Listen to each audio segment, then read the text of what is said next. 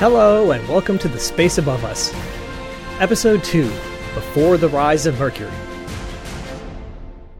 While the main thrust of this podcast is to examine the history of NASA human spaceflight, I feel it would be doing you, the listener, a disservice to not at least touch on some of the history of rocketry, the unmanned flights that preceded Project Mercury, and some of the project history before the first manned flight. The origins of NASA's manned spaceflight program is a complex story involving technological pioneers ahead of their time, competition between military services, world wars, national pride, and political jockeying. It's a fascinating story, but one which is far too complex and involves far too few spaceflights for me to cover it in the detail it deserves. At the same time, it is crucial to have at least some understanding of the context in which the rest of our story will be taking place. With that said, let's get into an abridged tour of the build-up to Project Mercury. It seems to be a time-honored tradition in spaceflight histories to spend at least a few sentences talking about ancient rocketry, so I figured I'd better do my part. In the 9th century, gunpowder was invented in China. This volatile powder was composed of charcoal, sulfur, and saltpeter, otherwise known as potassium nitrate. What made gunpowder so effective was the fact that it contained an oxidizer, meaning its reaction was not limited by the rate at which it could pull in oxygen from the air surrounding it. This made the reactions happen extremely rapidly enough to propel projectiles at whoever you don't like. In the 13th century, the Chinese military began stuffing gunpowder into long tubes to create an early form of rockets, which they used in battle against the Mongols. These rockets were powerful enough to cause a fair amount of destruction, spreading shrapnel as far as 2,000 feet away from the point of impact, but were most useful for their psychological impact. If you were a soldier in the Mongol army, I'm sure you would have no idea what the heck is going on, but would have an idea that you wanted to be somewhere else. Skipping forward a few hundred years, we get to the founding fathers of modern rocketry, Tsiolkovsky, Obert, and Goddard. As with founding fathers in all fields, these pioneers are not solely responsible for the creation and modern use of rockets, but their contributions stand out in particular, and since it appears that all three were unaware of each other's work, they generally all get credit for founding the field. Konstantin Tsiolkovsky was born on September 17, 1857, in a Russian town I cannot hope to pronounce. As a child, he was interested in mathematics and science, and became a teacher in the much easier to pronounce town of Kaluga. Jules Verne was a contemporary of Tsiolkovsky, and his books inspired him to write his own science fiction stories. Eventually, these science fiction stories became more and more detailed until he had transitioned into writing technical papers on the problems of rocket control, liquid propellants, gyroscopes, and so on. Two of his most well-known publications were Investigations of Outer Space by Rocket Devices and Aims of Astronauts, published in 1911 and 1914 respectively. Tsiolkovsky was never able to bring his concepts to fruition, but his work laid much of the theoretical foundation for the space revolution to come. His work was largely unknown in the West, but he had a huge influence on the Russian scientists and engineers that went on to found that country's space program. Hermann Obert, I think I'm pronouncing that right, was born on June 25, 1894, in what is now Romania, but what was then Transylvania. Like Tsiolkovsky, he was also a fan of the works of Jules Verne, and was inspired to investigate the mathematics and physics behind rocketry. He served in World War I as part of a medical unit, and even continued his work while on the battlefield, developing designs for a liquid-fueled missile with a range of nearly 300 kilometers. Thankfully, none of his commanding officers saw much potential in the weapon. After the war, he returned to his studies in physics, focusing on the possible use of liquid rocket fuel.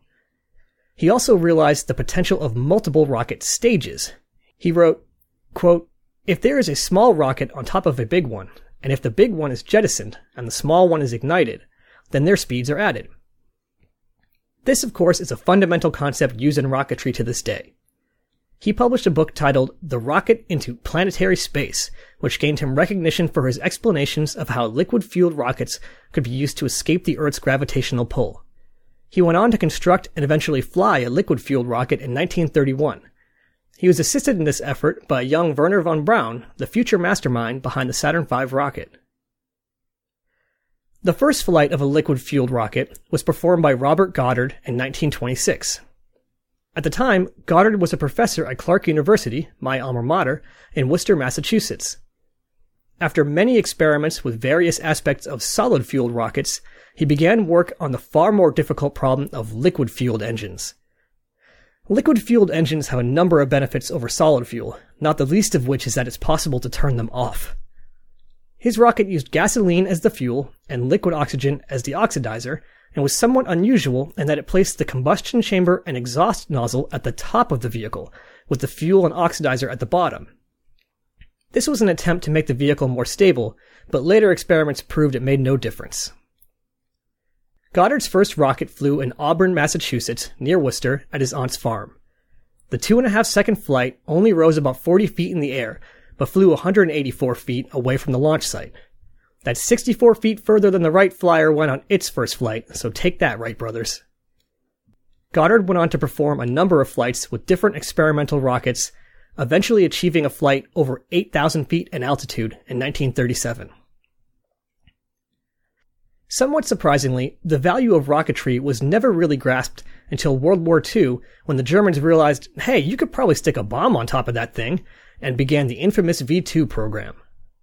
The V-2 program, under the management of legendary rocket designer and Obert mentee Wernher von Braun, created the world's first guided ballistic missiles.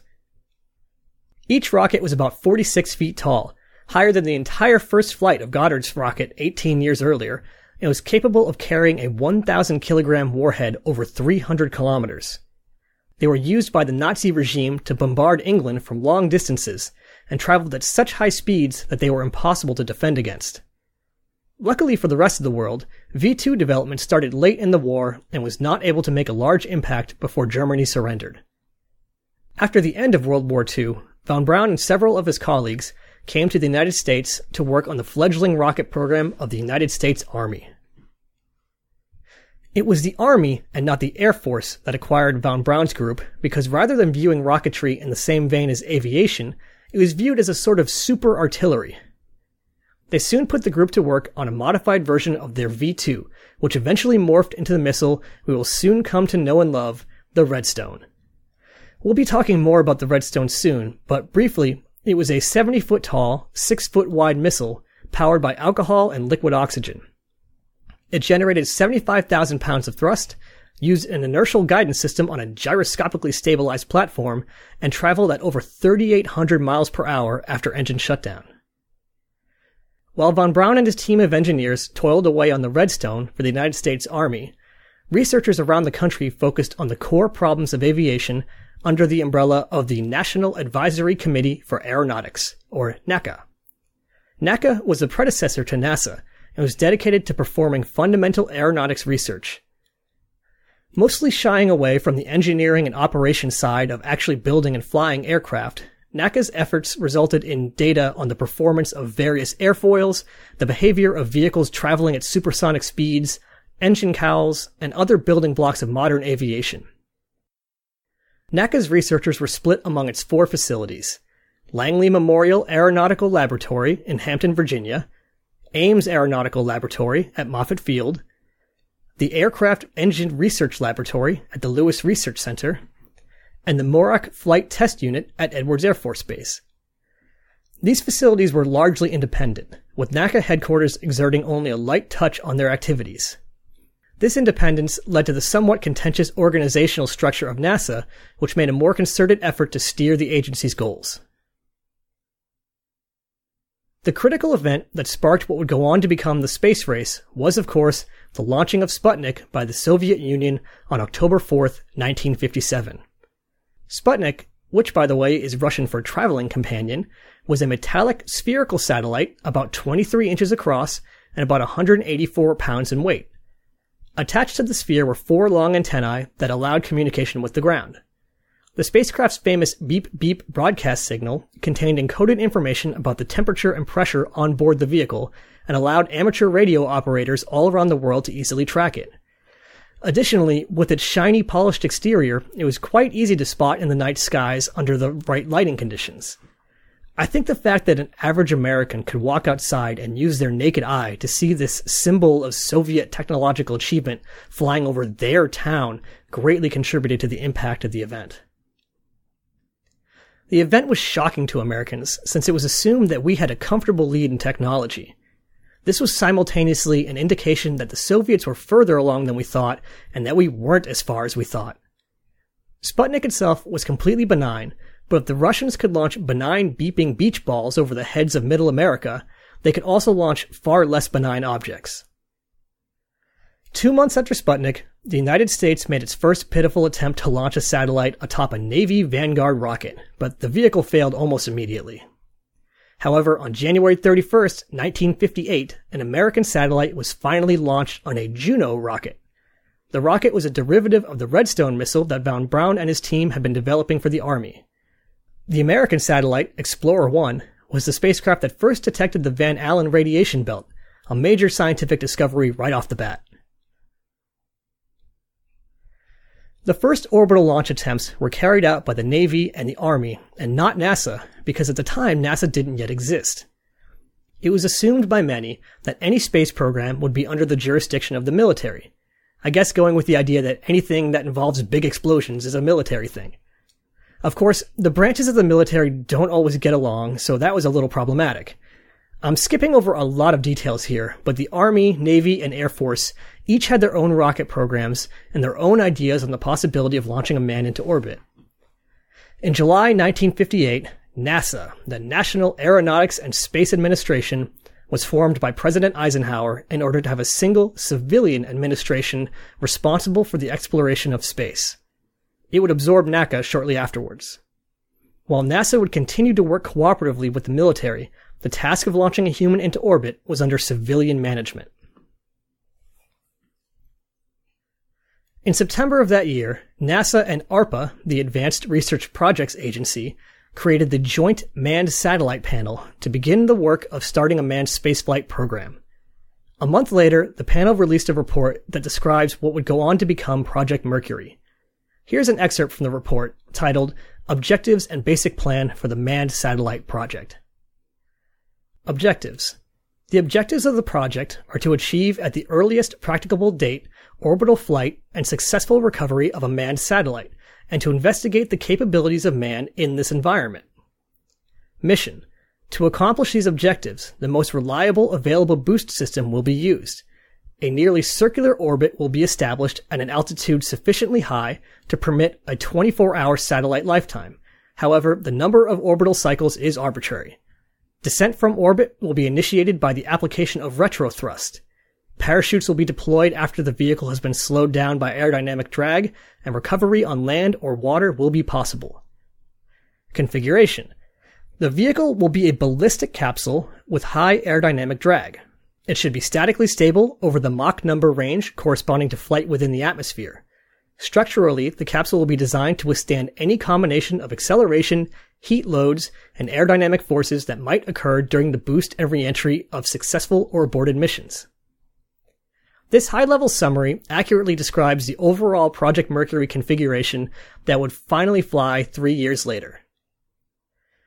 Early specifications for the capsule and systems were sent to over 40 companies in late October, with 38 signaling their interest in bidding on the project. By December, the list was down to 11. Avco, Convair Astronautics, Lockheed, Martin, still separate companies, McDonnell, North American, Northrop, Republic, Douglas, Grumman, and Chance Vought. After weeks of winnowing down the field, there remained 2 finalists, Grumman Aircraft Engineering Corporation and McDonnell Aircraft Corporation. Citing qualms about Grumman's commitment to early Navy projects and potential lack of manpower, NASA awarded the capsule contract to McDonnell. The initial contract was for a cost of $18,300,000 with a fee of $1,150,000. It would not remain at that level for long. With the capsule contract decided, and the booster choice made by necessity, the Atlas rocket was the only one that could carry the required payload, it was time to go shopping for astronauts. The initial plan was to seek out 150 candidates from industry and the military, choose 36 to go on to physical and psychological testing, 12 from that group to go through 9 months of training and qualification, and finally choose 6 from the remaining group to become astronauts.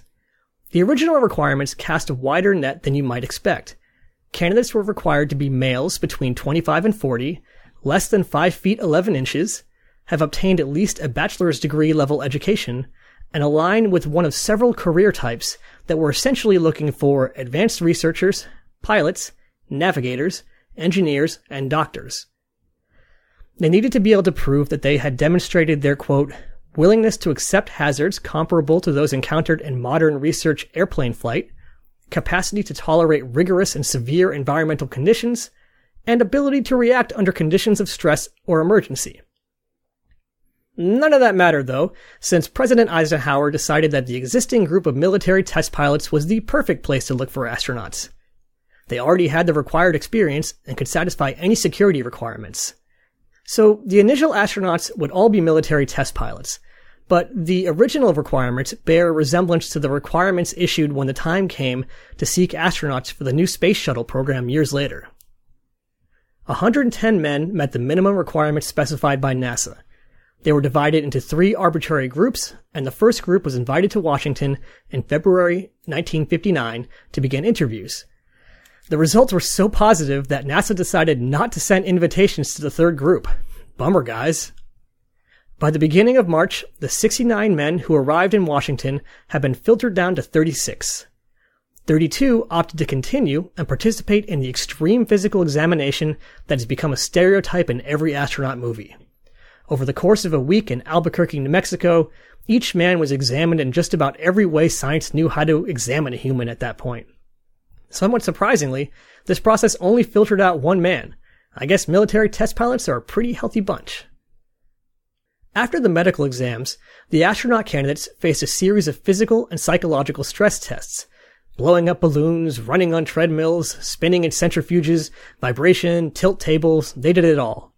And during all this, they were participating in 13 different psychological tests, studying how they reacted to situations, their personalities, their motivations, and so on. After all this, NASA still had too much trouble cutting the final field down to 6, so invitations were offered to 7 finalists, asking if they wished to be Mercury astronauts. They did. Alan Shepard, Gus Grissom, John Glenn, Scott Carpenter, Wally Schirra, Gordon Cooper, and Deke Slayton became household names and mega celebrities overnight. America had its first astronauts. It was time to get them into space. Thanks for listening to The Space Above Us. If you have any questions, comments, or feedback, please email me at jp@thespaceabove.us or via Twitter at the username @spaceaboveus. We also have the Facebook page, facebook.com/thespaceaboveus. In the next episode, we'll talk about NASA's first manned spaceflight, Freedom 7. Ad Astra, catch you on the next pass.